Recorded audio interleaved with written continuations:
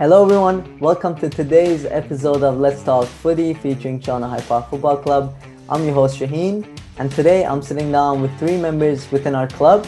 Today we have Sophie, who's a player in our women's league. She's also a parent of two of our soccer athletes within the club, and she is also a former board member. We also have Fiona, who was a player for a number of years, and she has recently graduated to become a coach. And we also have Barbora, who is one of the newest coaches at the club. I hope you enjoy the show, so let's get started. Hello, ladies. Welcome to the Let's Talk Footy podcast. It's my pleasure to have you all here. Thank you for your time on behalf of the club and myself for making the time on a Saturday afternoon. It's beautiful outside, so I really appreciate your time and coming on. One by one, I would like you to introduce yourselves with your name and your relation to the club and who you are, what brings you to the club, and so that our audience can get to know you a little bit. So if you don't mind, we can start with Sophie. Sure. So I'm Sophie Vayro, and I actually joined High Park, the women's league, I had to look this up, 2009. Definitely dating myself. I think it was one of the first years it happened, and we played at BMO Field, 7v7, and I've been playing with the women's league ever since. And I took over as the convener, I think around 2014, 16. So I've been the convener for the women's league. And with that also was a board member for a few years. And I have two daughters that both, one is in OPDL now, one's a U11. So been with the club for a long time, and both my kids started in Timbits at the club and are still with the club. So yeah, Awesome. Lifetime right here. Yes, a true fan, a true member of the club. That's great. I have a few questions which I will ask you later on. But let's go ahead with, I guess, Fiona, since she's been at the club, I guess, longer than Barb, and then we'll get to Barb. Fiona, okay. Well, my name's Fiona Mulvihill. I've been a player at the club for about 6 years. So since I think I joined when I was in grade 7, middle school. Last year was my last season with the club. Sad, but now I'm a coach. I've been a coach for probably a little bit over a year. And I coached the U4 to U8 now. So, yeah. Nice. So that's our Active Start program. So you work closely with Isla, I believe. Yes. Awesome. And Barbara, how about yourself? Hi, my name's Barb. I'm a Grassroots coach and an OPDL assistant coach at the club. I just joined 3 months ago, so fairly new. A bit about me, I grew up in Ottawa, which is where I played most of my club soccer. I played for the West Ottawa Soccer Club, and then I went on to play for their League One team. And I ended up coming to Toronto for school. And that's sort of when I got into coaching as well, because a coach that had worked at the club I played for in Ottawa was now in Toronto, and he knew I was here. So he reached out and asked if I'd be interested in any coaching positions. So I guess that's how my coaching career began. Awesome. And you liked it, I guess. Yeah, I did. All right. We don't want Fiona to run away from coaching, right? So thank you all for sharing that. I'm going to go back to Sophie, and she mentioned she's been part of the club since 2009. That's a really long time, Sophie. And what made you stick around? What made you want to stay and get more and more involved? What was the desire? I think that I live in this neighborhood and have always lived here since I've been in Toronto. So I'm always the kind of person that when I become involved in something, especially when my kids started to be involved, I always am like, oh, I want to be part of that and make it better. So that was kind of how I started to get more involved with the women's league. The women's league was great, but there was an opportunity the previous convener was leaving. And I'm always kind of someone who looks at things and is like, okay, this is awesome, but how could we make it a little bit better? And that was sort of one thing led to another. And then you became a board member. And then I did become a board member. At the time, actually, they had a position. The board's been restructured, but if you were the adult convener, you automatically had a position on the board. There was like a representative who represented the adult leagues. So I was that person. Nice. And how did that experience, how was that experience for you? Was it different? Being a board member? Yeah. How did it change your interaction with the club? It made it a bit more complicated. It's always hard to be a parent and be a board member, I have to say. I also was on the board at the time the club was really transitioning. So I would say, as you know, the last couple of years, especially, things have like really become, I guess I would use as more professional. And so I've been here since like it was all parent coaches, and you know, they've slowly transitioned to, obviously we all have paid coaches, especially in the rep and even in the house league now. So being a board member during that transition, it was hard, no doubt. But also, you know, it's very rewarding now to see that the club continues to do really well. That's awesome. That's great to hear. Fiona, so we heard about Sophie. How about yourself? Why did you decide to become a coach? The reason why I'm asking is because I've mentioned this before. I'm a great fan of players graduating, if you want to call it, to become coaches, just because I feel like they know what players are like or feel like, or they've been in their shoes, so it's easier for them to understand or to have a connection. So I want to know what your experience was as a player. Did something happen in your playing career that made you want to become a coach, or was it instant and you just said, you know, I want to give it a try and see how it is? What was your experience like? Well, it kind of started because I think I was in U17, and Isla, like, she was a little bit new to the club and she was looking for female coaches. So she approached our team and basically said, you know, is there anyone here who wants to coach? She'd be with the little ones. It's not like difficult, I guess you could say. Plus, you're all players, so you could show them your moves, show them your skills. And I was like, heck yes, I want to do that. I love working with kids. It's what I really am passionate about. Like, I love working with kids. It's my favorite thing in the whole world. So when she said that, I was like, yes, please. So then I started working the summer of 2019, I think. And ever since then, I've been working for High Park, which is really fun. I don't know. There's nothing really in my experience as a player where I decided, oh, I want to be a coach. I never even thought that I would be a coach. If Isla hadn't, you know, approached us, I probably would just have been a player and then nothing else. Like, it wouldn't have transitioned at all. But it's been a really, really amazing experience. And I've had so much fun coaching. And I'm really excited to start coaching the U7s and 8s this year. And because they're a little bit older, so they understand a little bit more, which is always fun. And yeah. So is this something, so far in your experience, is this something you would recommend to our other younger players that are U14, 15, 16? Because I think one of the things that we want to start doing as a club is try to guide those younger players to start looking at coaching, perhaps, if they're interested. So is this something that you would recommend? Yes, 100%. I think it would be a great opportunity for anyone. You just have to, you know how to talk to kids and know how to kind of handle them a little bit. Active Start course is actually a really great course. It's really informative and it really helps you start working. And then once you build up a little bit of experience, it's a breeze, I would say. Yeah, I agree. Thank you. And Coach Barb, how about you? I have a question for you. Because you've played at a high level and now you coach at a high level, OPDL, do you think, let's say, if you started being introduced to coaching earlier in your career, do you think it would have made you a better player, perhaps, if you were introduced to coaching? Do you think that adds to your knowledge as a player? Do you think it's beneficial, maybe?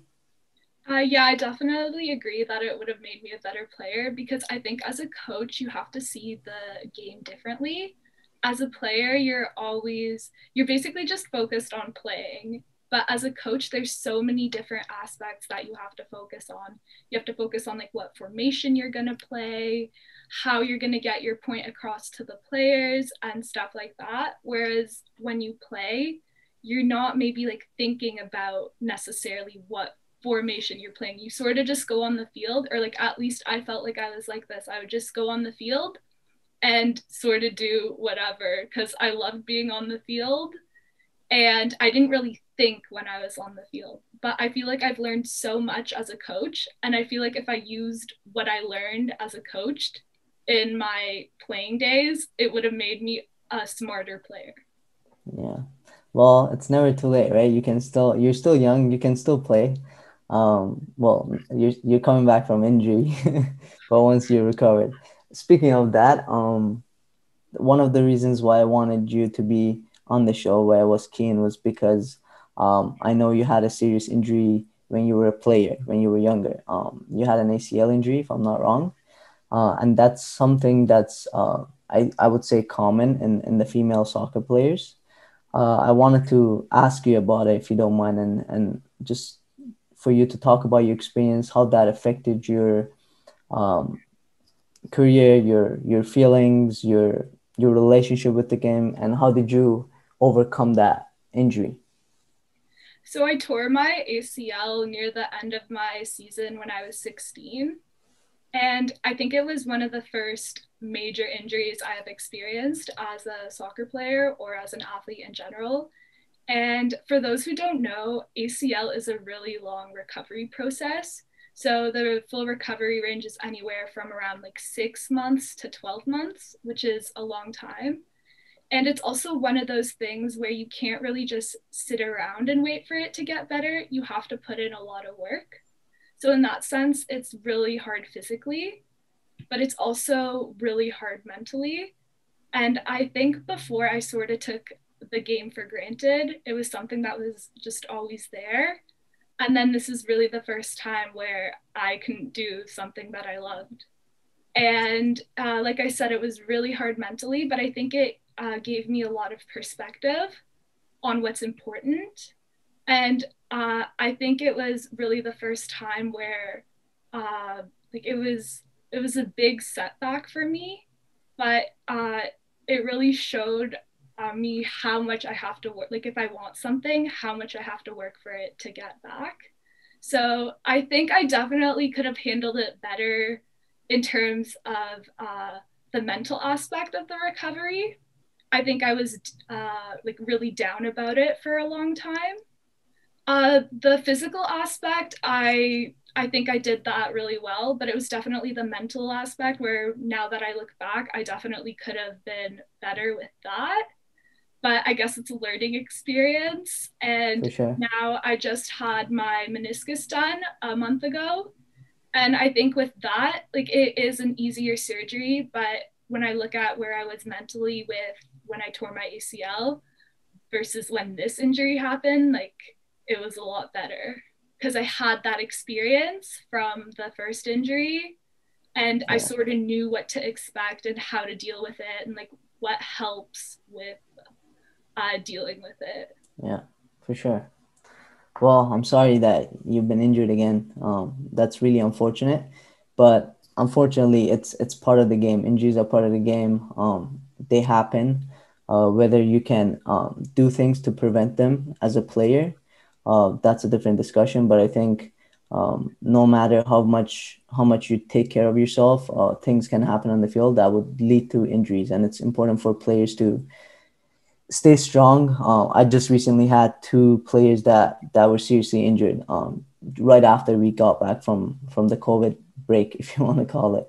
But it's something that's part of the game, and players need to learn how to manage it, the mental aspect, the physical aspect, and then what they can do to maybe prevent it if it's possible.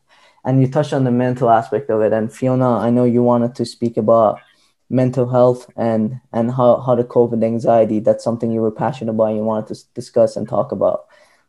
The stage is all yours. Okay, I don't even know where to begin. I've had anxiety pretty much my entire life. I didn't know I had anxiety until I started playing soccer, which is kind of weird. There's a little bit of a story to it. I'll try and shorten it as much as I can. Yeah. But basically what happened was I was having breathing problems. This was like my first year playing competitively. Breathing problems when I was playing like games and stuff. And it was weird. It would only happen sometimes. And my coach was like, at the time, he was like, you should go to the doctor and just get everything checked out to make sure you're okay.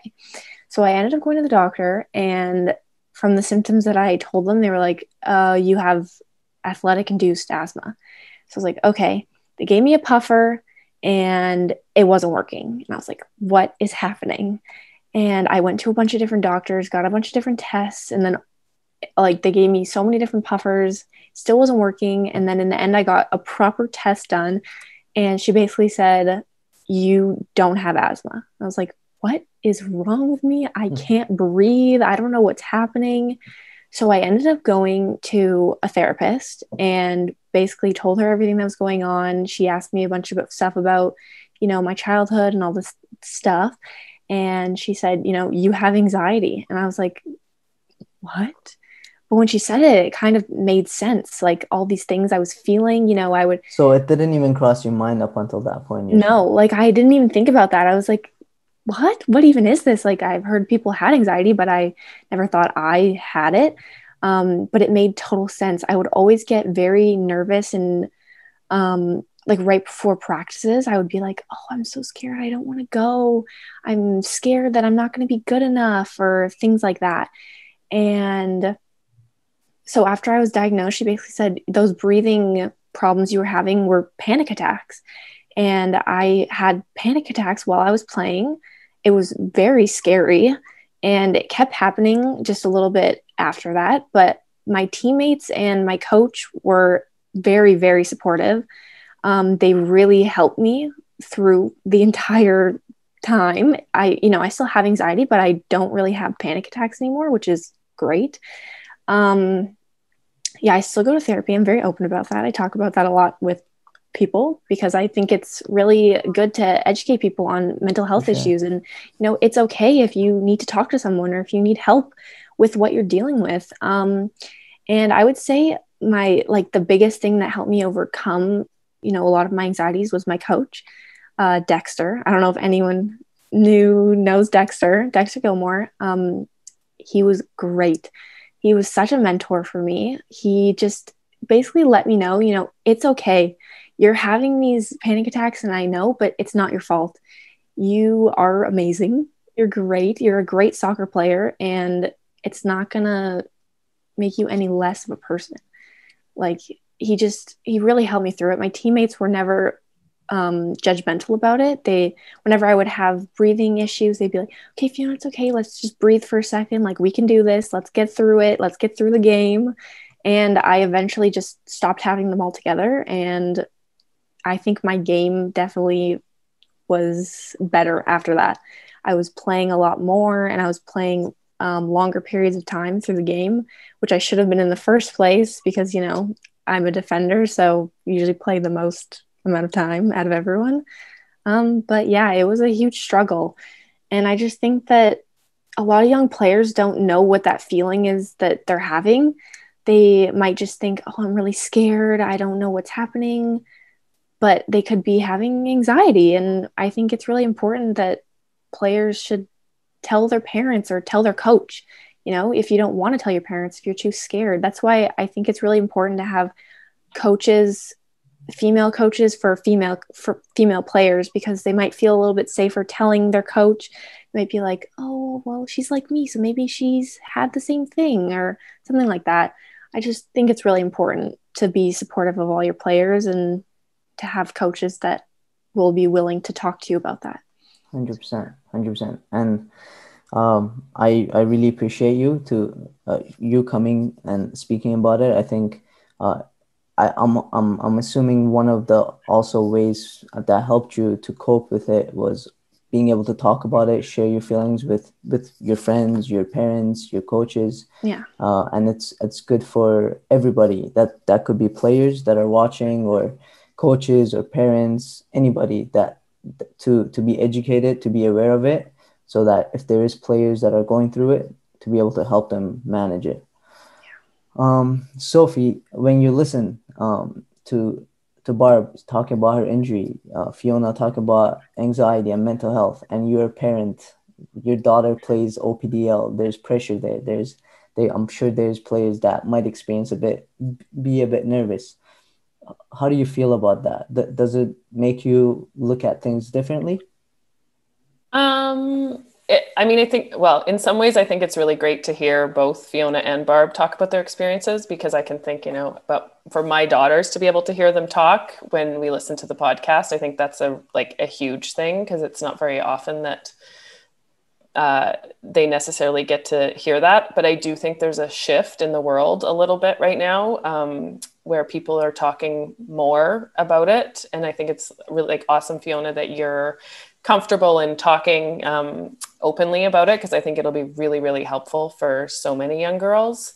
Obviously, as a parent, you're always worried about your kids. I mean, one of the reasons I have my kids are in soccer. I mean, they love soccer, but it's also just helps with confidence, helps with staying in good physical shape.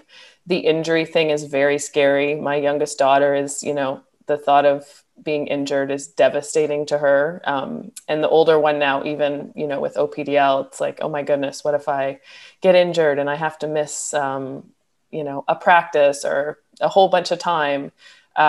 So I think, what Barb said about the mental side of it is a really good thing to remind my kids of, that, it can happen to everybody. So mostly I just think it's really great that these conversations are being had openly. And then I think it's kind of up to us as parents to make sure our kids have access to that, so they can hear those voices and hear voices of, older women, younger women, who've gone through some of that.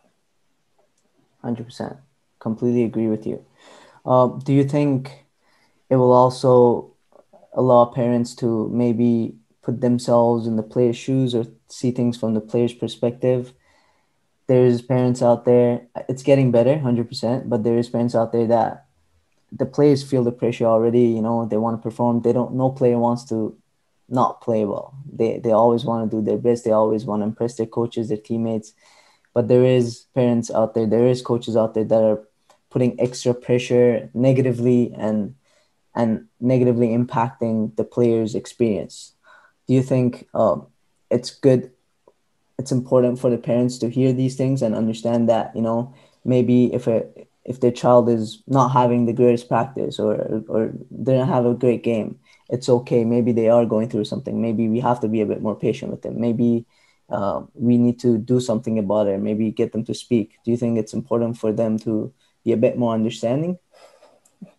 Yeah, I do. I can be completely honest and say that not that I've ever been a super crazy parent, but when my older daughter first started playing rep and there was games, I was definitely, verging into the not so good territory. And I actually started to see her face a few times when I would say something to her after a game. And I was like, it's not okay the way I see her feeling. And I started to research it quite a bit. And there's this great organization called I Love to Watch You Play, which I started to read all their blog posts and started to read tons of coaching stuff and do tons of research. And I was like, okay, I need to be a better sports parent. So I've actually come a long way. And I now consider, I'm now probably a very annoying parent for the other parents on the sideline, because I call parents out all the time. And especially with my younger daughter's group. And I have to say, in my years of my girls both playing rep, some of the parent behavior I've seen is like absolutely appalling. And the hardest part for me is watching the kids, like the kids who have the parent on the sideline that, they're turning their head to look at them every time they do something. And the parent is shaking their head or, what are you doing? And you just see the kids, like truly their body just like crushes down. So that's, it's not perfect. I think at High Park, I think our coaches do a pretty good job of trying to manage some of that. I know some of the parents aren't happy that they can't go in LCI, but I gotta say, I think it's kind of awesome for the kids. And I think about those kids who even they spend their practices looking to the sideline and their parent is like right there constantly in their ear. It's so great for those kids to not have that. So yeah, I still think it's a big problem, but you know, it is getting better. It's definitely it's getting better. Yeah. I am very hopeful. I think the more we talk about things, the more we educate each other, I think the better it's gonna get. Even as a coach, like literally have footage of my first 1 or 2 games as a house league coach, and I've looked at them, and it's like day and night. The amount of information I'm screaming from the sideline just because I was so young and I was so immature as a coach, and I was just a player at that time still, and I was just yelling random information that no player was taking in. So just looking back at that, it's through experience, through different experiences that you realize, okay, you need to look at things a bit differently. Fiona and Barb, what do you think? Do you think as a player, did parents parent behavior ever affect your performances, the way you felt, the way you played? Did Barb? I don't know. My mom didn't really like soccer, so especially as I got, like, when I was younger, she'd go to a lot of my games, but as I got older, she sort of stopped going to my games.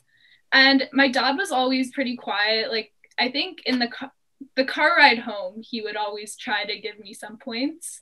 But other than that, Interesting subject. he wasn't really the one to yell on the side. So I think I was really lucky in that sense. But I did have teammates whose parents were constantly like trying to coach them from the side. And I know they would complain about it a lot. And it's not exactly like a comfortable thing as a player, because you're trying to listen to your coach, you're trying to listen to your teammates, and then you also have parents on the sideline. But I think even especially as you get older, you sort of learn to tune out the distractions. So I think maybe when I was younger, it might have bothered me a little more, especially like hearing other parents yell, like shoot the ball and stuff like that. But I feel like as I got older, you learn to ignore the distractions and just focus on what you have to do. Yeah. What about you, Fiona? I feel like my parents are great. They don't really That's awesome. Yell at me being like, do this, do that. They're like, yay, Fiona, go Fiona. And I would say Hyde Park, like as a club, I'd say the parents are pretty awesome. I agree. Especially like I've seen with like rep players and parents, they're great. It's a lot of just cheering, encouragement, all the parents are encouraging all the kids. They're not like pointing out their own kid, which I always loved. But there's definitely been some instances where we've been playing a team and the parents on the other team are just, it's not good. It doesn't go well. And I've seen players on other teams just yell at their parents because they're so annoyed with how their parent is treating them and how they're like trying to tell them every single little thing to do. And it sucked. I've seen girls cry because of it. And I really hated it. We call them PlayStation parents. Like coaches. There's coaches like that. Yeah, no, like Hyde Park is great. And if a parent ever was trying to do that, I feel like a lot of the coaches would just be like, leave or be quiet, because they don't want to tolerate any kind of stuff like that. And I also have kind of like a different perspective on it from like as an active start coach. There are definitely a lot of kids who want to just be with their parent the whole time and listen to everything their parent is telling them. But sometimes it's not the right thing, I would say. They're trying to tell them to shoot the ball here and kick the ball away and do all this stuff. But we're trying to teach them little kicks, little dribbles, don't kick the ball in the net until you're a few feet away from it, stuff like that. And they definitely like just run to their parents and listen to their parents. So now that we're in LCI and there's no parents, it's a better coaching experience altogether. Yeah. To be really honest, I've been at the club for over a year now, and Hyde Park truly, and I don't mean this, I don't say this because I'm here now, but it's one of the best parents group that I've experienced. I have coached in different locations before, and I I have personally never experienced any issues with my players or my parents, but I've also haven't really seen any parents behave inappropriately. So I'm very happy, and I think it's a lot because of our culture, the culture that we're creating here, the community that we have. Everybody is understanding, and we've done a good job. Everybody, coaches, players, parents. So I think that deserves a lot of credit. Another thing that I want to touch on, and Barb, you mentioned this. You played AA hockey as well as soccer at a high level. What was your experience like playing two different sports until the age of 14, 15? So I was really lucky. The soccer club I played for was really supportive of me playing both sports. I also had one other teammate who played hockey with me and soccer with me. And I think it's so important, especially at younger ages, to play multiple sports. Because Why is it? I think a lot of the stuff that I learned, like hockey's different movements compared to soccer. So you really learn different movements from an early age. And it's nice to have a bit of a change sometimes. Like as much as I loved soccer, if like maybe stuff wasn't going well, it was always nice to have hockey, and like if stuff was going better there, then I think it helped with my confidence. But I think it mostly comes down to like building good physical literacy and just like fundamental movement skills. Like soccer is great, but I think it's also really good to have experience with different sports, different movements, because in the end, you can take what you learn from that sport and use it into soccer. And I have a strong belief that being a hockey player as well as a soccer player, it really helped me in my soccer. I guess one example of that would be aggressiveness. Like hockey's a really aggressive sport. And I think as a player in soccer, I was really aggressive as well. But I didn't start being aggressive until I played hockey. So I think like that's one example of how playing hockey had helped me in soccer. But it also gets to the point where it gets a little too much, especially playing two sports at high levels. I was missing a lot of winter soccer training for hockey. And then I ended up sitting on the bench a lot in the spring soccer season, especially, which was like, I understood why, because I wasn't there the whole winter, but I really wanted to be playing. So it gets to the point where, like, especially for me, it was just too much to handle both sports. And I had to make the decision of what I wanted to do more. And it was a pretty easy decision. I think I always leaned towards soccer more, but in another sense, it was also hard because I also really liked playing hockey. But yeah, I ended up, I think I was 15 when I ended up quitting hockey and just focusing on soccer. Nice. Yeah, I completely agree with you. I think playing multiple sports at young ages, it's very important. No kid should make a decision at the age of 9, 10, 11, 12 to pick a sport. I think we should allow them to play 2, 3 different sports, and because it's only beneficial for them. Sophie, do any of your daughters play other sports than soccer, or are they soccer fans? No, well, it's interesting because as you say that, I think to myself as a parent, it's becoming harder and harder to to be able to get your kids to play multiple sports, because I think that, the sort of professionalization of youth sports, even my daughter who's starting as a U11, it's like, oh, well, she trains 2 times a week. And then if there's games, that'll be a 3rd time. And then there's pre-OPDL. And so I agree with what you're saying. Like, I agree absolutely with what Barb is saying, and both of you, how important multiple sports are. But, and and a lot of places say that, but then they are expecting kids to be there 3-4 times a week. And as a parent, you get caught up in the like, oh my God, is my kid going to get left behind? And no matter how much you read about kids' soccer development or just development in general, you're still like that niggling, that sound at the back of your head that's like, oh my God, well, what if they don't do that? So I haven't done as good a job with my older daughter in that regard. My younger daughter also plays hockey. She plays house league hockey. She started that a couple of years ago. I worry a bit about, I do worry with the 4 or 5 days a week OPDL, just like overuse injuries, that kind of thing. And then, you know, there's only 2 other days in the week, so it's hard. I think we still push kids to specialize a little bit too early. Yeah. Yeah. I hear you, and I think it's the reason why I asked you is because I want us to hear the parents' perspective. I sometimes think to myself, parents, like, some parents have more than one kid, and the kids are playing more than one sport. The amount of traveling, the amount of time this takes it's crazy. How parents do it, I have no idea. It's really, really fascinating to me. So I appreciate all the work that all the parents are doing, coming to a 7:30 a.m. practice and then driving to another practice, picking up the other kid while after they drop off that kid. So it's not easy at all. In terms of OPDL commitment that you mentioned, I have players that play AA hockey and are playing OPDL. In the winter, I am personally more easy.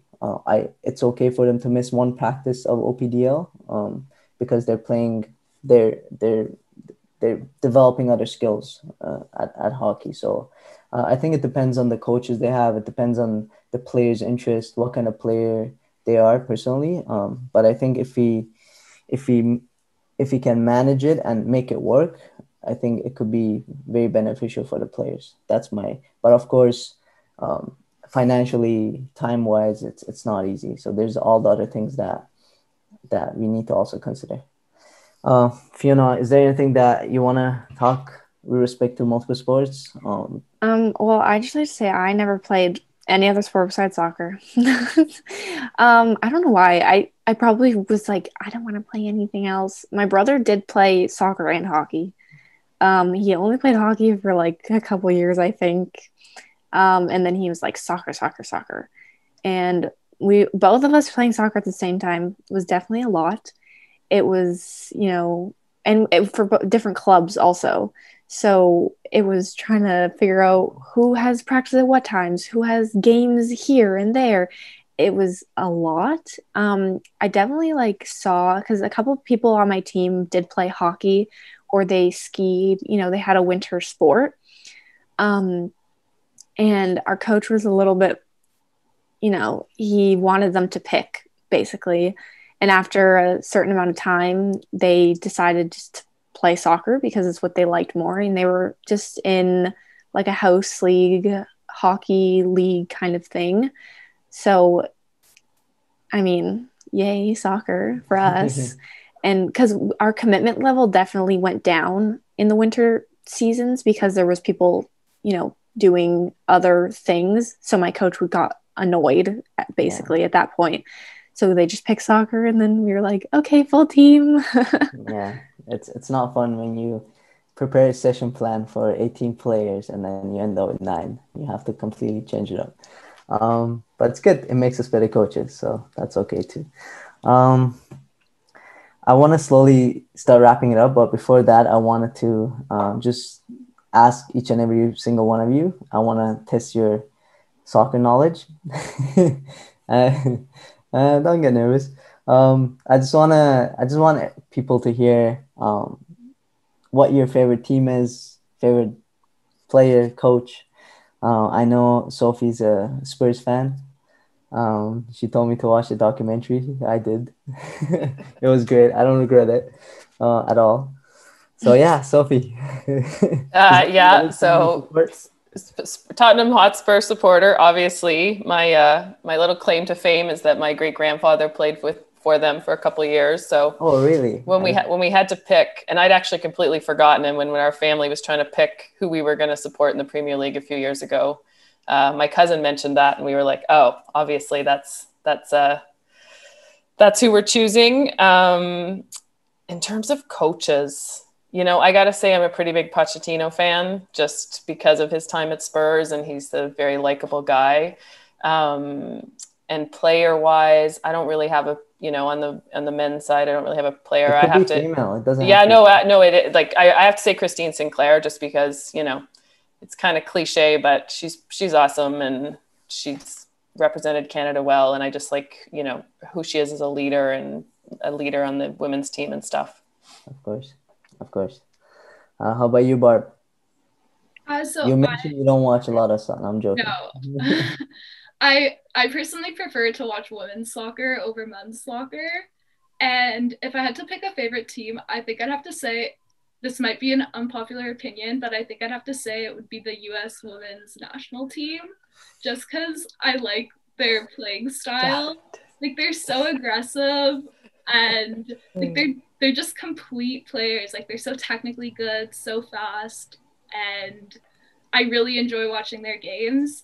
And in terms of favorite players, it would probably have to be Alex Morgan, but I also oh my God, Barb, you're digging yourself into digging in. really like Christine Sinclair. So, but Alex Morgan. Well, to be fair, Alex Morgan has just signed for Spurs, so yep.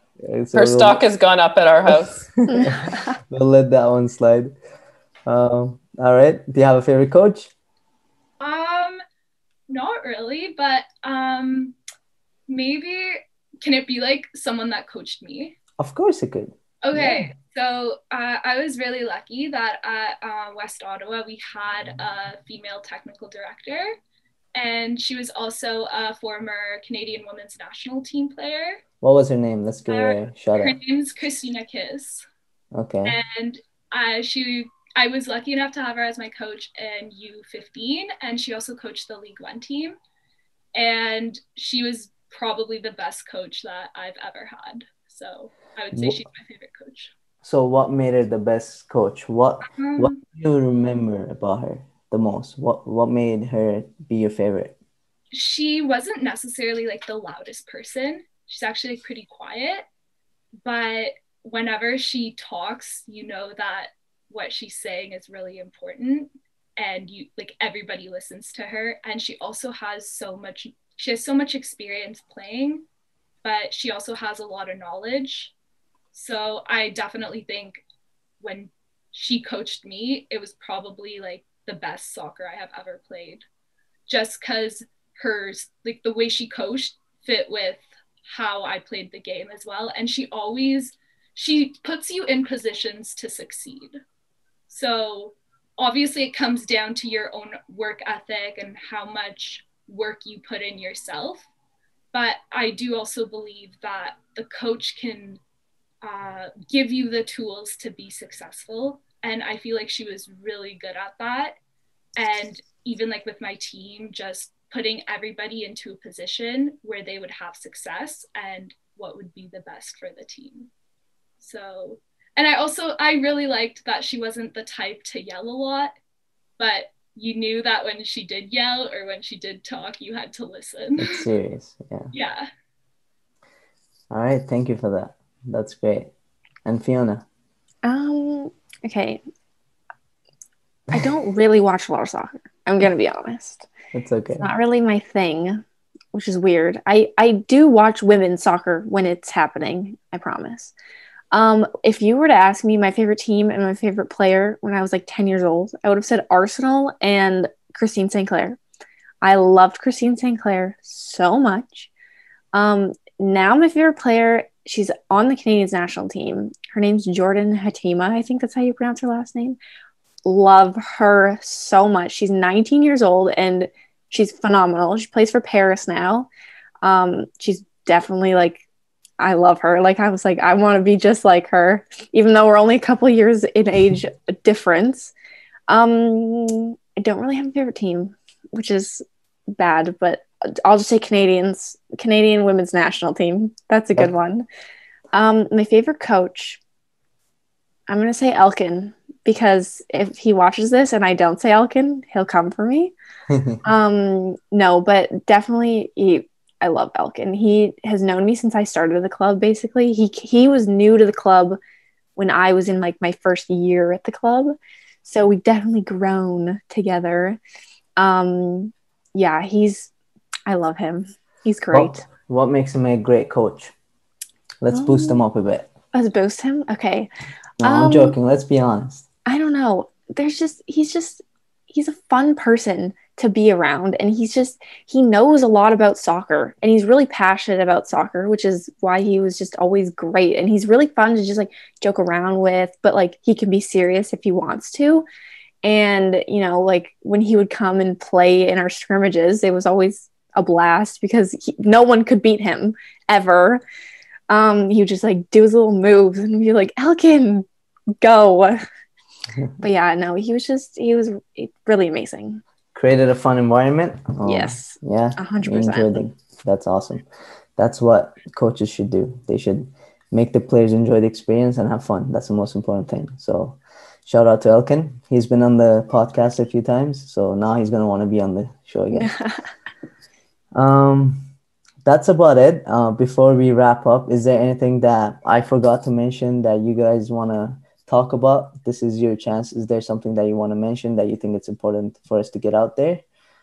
Please do so. You asked me like earlier if I could talk a bit about the differences between maybe the clubs I've been at before versus High Park. For sure, yes, please. So I think like that might be, because Sophie sort of touched on it in the beginning. Okay, she said go that ahead. Park's like really professional. And I think that's what I've noticed coming here is that they really work hard to create a professional environment for the staff, but the players as well. And I think, especially as a coach, there's this sense of community between the coaches in a way. Like everybody's connected, and I already know so many people here, and I've been here for 3 months. Whereas I had a really good experience at my other club, but I was close with maybe 2 or 3 people. And here I already know so many more people in my short time. And there's also one other important point. I think that High Park's trying to do a good job of including more females in coaching positions. Like there's already a decent amount of female coaches within the club. And I'm personally lucky to work closely with 2 other female coaches. And it's great to have their support, especially because they have a lot of experience and I can learn a lot from them. And that's not something you get at every club. Thank you. That's what I wanted to add. Thank you, Barb. Appreciate it. There definitely is a sense of community. That's basically our vision, a community united through soccer. So I'm glad that you bring that up. I'm glad that you feel like that. You are one of the newest coaches at the club. Welcome, and I'm sure you're gonna have a great experience here. You're gonna grow as a coach and enjoy your time. And yeah, thanks for bringing that up. Really appreciate it. That's it. That's about it from me. Again, I want to thank you for making the time to be here. I don't want to take too much of your time on the Saturday. I know it's great outside. We all want to go and experience a little bit of the sun before it goes down. So thank you. And I really hope that we can do this again, and maybe we can have you once again on the podcast in the future. So thank you so much. Thanks, Shaheen. Thank No problem. you. My pleasure. You, So that's it for today. Hope you enjoyed the show. Please give us a thumbs up, share, subscribe, like, and I will see you next time. Take care.